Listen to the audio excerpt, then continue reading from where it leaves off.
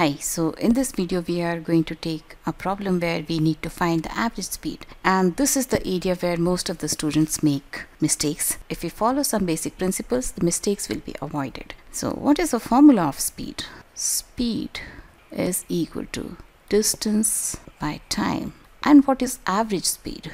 If I talk about average speed is equal to total distance traveled divided by total time taken. So here in this problem we have to find the average speed. So if we read the problem statement is Neeta traveled from town A to town B at a speed of 30 kilometers per hour. She returned from town B to town A in same car at a speed of 60 kilometers per hour.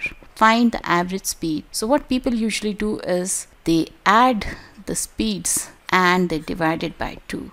So this will be 90 by 2, which is 45. But this is not the correct way of finding the average speed.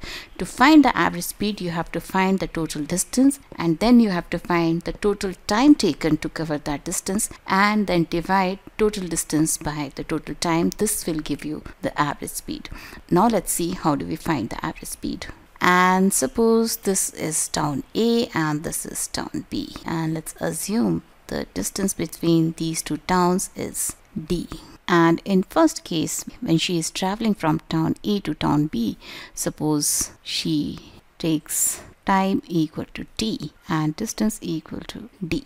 And the first case, speed is equal to 30 kilometers per hour. That means 30 is equal to d by t, or you can say t is equal to d by 30. And if we talk about case 2, in case 2, distance is same because she is returning from town B to town A, so distance will be same as d, and speed has actually doubled. It is 60 kilometers per hour. And let's assume that time taken this time is t1. So from here 60 is equal to d by t1, or we can say t1 is equal to d by 60. And we know average speed is total distance divided by total time. So total distance in this round trip is d while going and d while coming back. So total distance is 2d, and total time taken will be the sum of these two times, because this is the time she is taking while going and this is the time she is taking while coming back.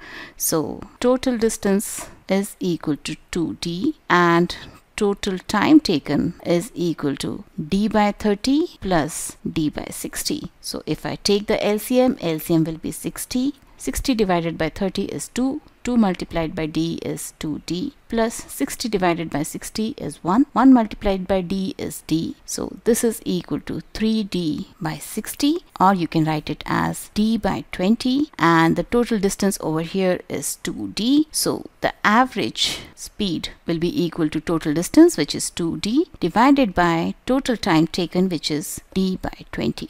Or this can be written as 2d multiplied by the reciprocal of denominator, which is 20 by d, and this d will cancel this d, and the average speed will be 20 multiplied by 2, which is 40 kilometers per hour. So you have to remember that while finding the average speed, you have to find the total distance covered divided by the total time taken to cover that much distance. So that's all for this video, and for many more interesting videos, keep watching Math Smart, and bye bye till then.